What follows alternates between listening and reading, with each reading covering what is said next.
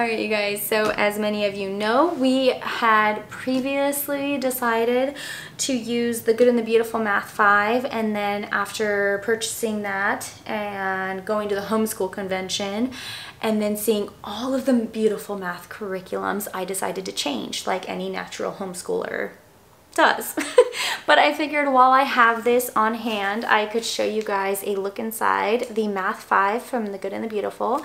I will show you guys the whole book just so you can kind of really get a feel for it. I'll show you what a lesson looks like in depth as well as an assessment, and then I'll show you a sneak peek inside the answer key and the mental math book just so you can get a real feel for the curriculum and see if this is something that you want to use in your homeschool. So I'm going to flip around the camera and show you guys inside. Alright you guys, as always the planes seem to start up whenever I'm going to record a video, so just try to ignore the background. I'm sorry. It shouldn't be too distracting though, they're usually not too bad. So this is the Good and the Beautiful Math Level 5. As you open it up, you'll see a table of contents that goes over every single lesson and what your child is going to be doing inside of each one. And then you will get an about the course section, supplies needed, lessons overview, and then some frequently asked questions. You will also get a unit overview at the beginning of every unit. There are 4 within the curriculum. And then it will go over the concepts taught, concepts reviewed and expanded upon, and then any extra supplies needed. Now, if you are planning on purchasing this for the entire set, that includes the course book, the mental math book, and the answer key, it is $58.97. If you are only needing like 1 or 2 of those items and you're planning on purchasing separately, the course book is $34.99. The mental math book is $11.99, and then the answer key is $11.99 as well. Or you can go to their website and put in your email, where you will receive a free PDF of this entire curriculum. So that's really nice. I love how they have such a heart in helping homeschoolers and just making curriculum accessible to everyone. I think that that is such a beautiful trait from a curriculum company, since not all of them offer that kind of generous opportunity. Now, as far as lessons go, it is estimated to take about 35 to 45 minutes, 4 days a week, and there's about 120 lessons total, so that's going to be about 30 weeks long. There are optional videos that accompany these lessons, and overall the curriculum is designed for your child to be able to complete independently. The video lessons are usually, from what I've seen in the past, pretty short and to the point, so it's nothing that is going to take 30 to 45 minutes watching a video and then your child jumps into the curriculum. When your child starts using this book, they do suggest that they have their multiplication facts mastered prior to starting, or to spend time every day memorizing them. So you want to make sure that your child is pretty solid in their multiplication facts. This is a spiral approach curriculum, and throughout the year your child is going to cover various concepts. They're going to do a lot of angle measurements, working with line and bar graphs. They're going to be estimating multiplication products. They're going to be doing multiplication and division with powers of 10. They're going to be learning prime factorization. They're going to be doing some square roots, temperature, so they're going to be working with Fahrenheit and Celsius conversions. They're going to be doing conversions of decimals and percents to fractions. They're going to be working on rounding decimals, multiplying fractions, learning circumferences, doing division with reciprocals, converting fractions to a percent, and so much more. I just wanted to mention the big concepts that they're going to be learning.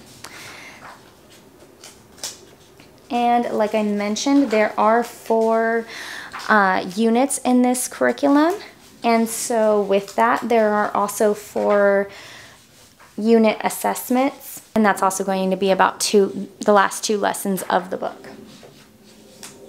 Now, because it is a higher level math, this does not come with a math box like the earlier grades. So if you are used to those, they do not have any. I'm not sure what level they stop using them at. I want to say it's level 2, but I could be wrong. So if anyone happens to know the exact level where they stop using the math boxes, please feel free to comment that down below.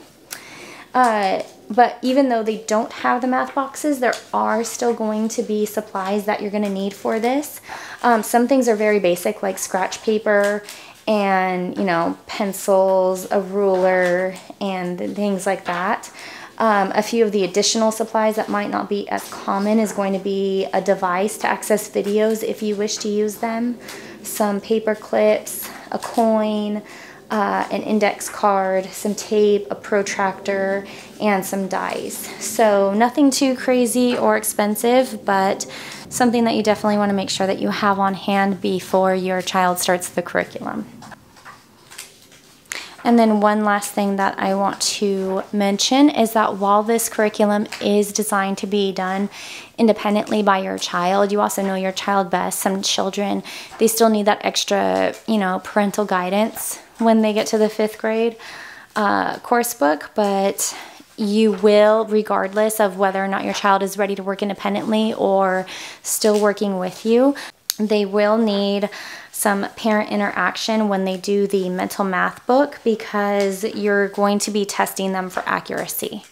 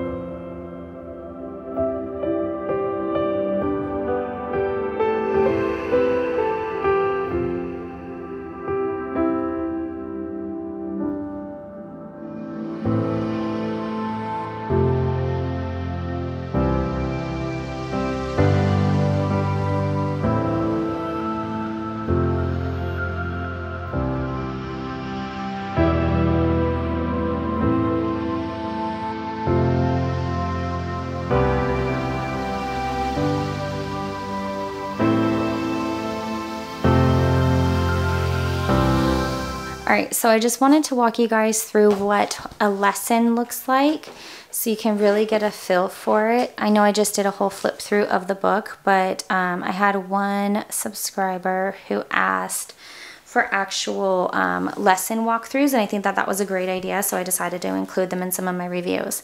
So this is lesson 34. Hopefully you guys can see that well.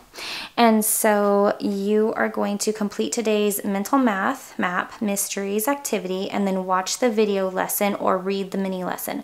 So if you choose to do the video lesson with your child, they can scan this QR code and then they can follow the video to figure out how to solve these. Or they can complete this mini lesson right here and go through it themselves. So the mini lesson goes over what a fraction is compared to a whole. It talks about the numerator and the denominator and what those are. And then it says drawing pictures is one way to compare the fractions. All of these pictures show equal amounts, and then it goes over all of the amounts for each one of those fractions right here. And then it talks about if the numerator is more than half of the denominator, the fraction is considered greater than 1/2. And so right there for fifths is greater than 1/2. And then if the numerator is less than half of the denominator, the fraction is less than 1/2. And then it goes over steps to compare fractions by drawing pictures. It will give your child some additional information and then 2 example problems. And then your child takes what they have learned and they go and practice it. So they write a fraction for the photos being shown. And then right here, they will circle the fraction that equals 1/2. Here they will put an X on a fraction that is less than 1/2. Draw a box around fractions that are more than 1/2. And then here they're going to list each set of fractions in order from least to greatest. And then they will come over here and draw a photo to show what fraction this number is representing. And then compare the fractions by drawing pictures. You'll do that in this box. And then down here, they will spin a pie game, and it goes over the directions on how to create it, just so they can get some extra fraction work in a fun way. And then on the next page, the game is continued, and then they will review. So they will draw a congruent trapezoid and then a congruent pentagon. So it gives them the example and then a free box to draw those things in. Complete the number patterns, then write each rule, and then find the quotient using long division. And then that ends that lesson, and you move on to the next one. All right, so here is what a unit assessment looks like. This is lessons 89 to 90. And so your child will do the purple box, and if they get anything wrong, then they'll get additional practice in the orange boxes. So for this one, your child will do some converting between improper fractions and mixed numbers. Then they will do some greatest common factors. They will use the lowest common denominator to find common denominators. They will convert fractions to percents. They will do rounding to the nearest whole number. They will multiply fractions by whole numbers, and they will cancel before multiplying fractions. They will do some surface area of geometric solids. They will have some ratio work, graphing and transformations, using zeros to subtract decimal numbers, using the distributive property. And then if they also forget how to do that, then it tells you what lesson to skim back to. So that's a nice feature, just so you're not having to go through the whole book.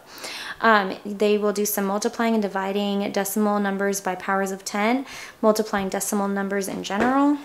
They will do some time elapsed work, converting units of capacity, converting between decimal numbers of percents.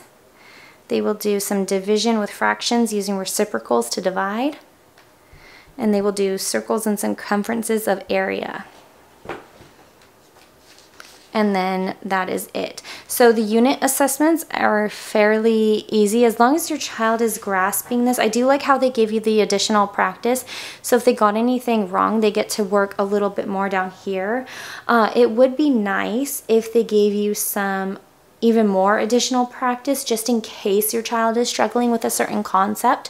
But also, as you can see, if your child is, going through the lessons and not having too much difficulty, then the unit assessment really isn't terrible. I mean, like right this section is 3 problems that they have to solve. This one is about 6. So it's nothing too in-depth and extremely stressful, but it also is just going to depend on your child and, their feelings on math and whether or not they're picking this up or not. All right, you guys, so here is a quick peek inside the answer key. I'm not going to do a full flip through of this, but just kind of give you a quick glimpse so you can get an idea. So it shows you the picture, basically what the same picture that the lesson has, and it will just give you the answer. So if you're looking for something that really walks you through each problem, I don't know how well you guys can see that, but this is not going to do that for you. And that was one of my concerns with their grade 4 book that my son used was, obviously dividing is going to be fairly simple, but when you get into the harder math, just giving the answer is not always going to bring understanding. Sometimes you need that walkthrough of like, okay, you do this and then you do this and then you get this answer instead of just giving you the answer. And so if you are looking for something that really walks you through the answer key, then just be aware of this and, you know, how much of a pro and con that is for you personally. So like this one, you know, my measurement is greater than 300 millimeters, and then it will give you some hints. So this says there are 2 millimeter numbers and 1 centimeter number to cross off. So, and then for each one of these, it just gives the answer. All right, you guys, so now the mental math book. I'm just gonna do another quick peek inside this one for you. So basically this takes about 5 minutes. You do it before, or your child does it before their course book. And so the way that it works is you basically fold the book. Your child will see this side, and then you get the answer key right here. So you get to ask them the questions, and then you have the answer. And so what one of those lessons looks like is, say, lesson 48. What coin is 1/10 of a dollar? What coin is 1/4 of a dollar? And then it has some calendar questions. There's measurements. There are 2,000 pounds in 1 ton. How many pounds are in 18 tons? And then they're going to add these money amounts together. All right, you guys, so that is the end of the flip through. I hope that you liked seeing inside of it, and I hope that it was helpful. If you like this video, don't forget to give me a big thumbs up, hit that red subscribe button, and I will see you again later. Bye.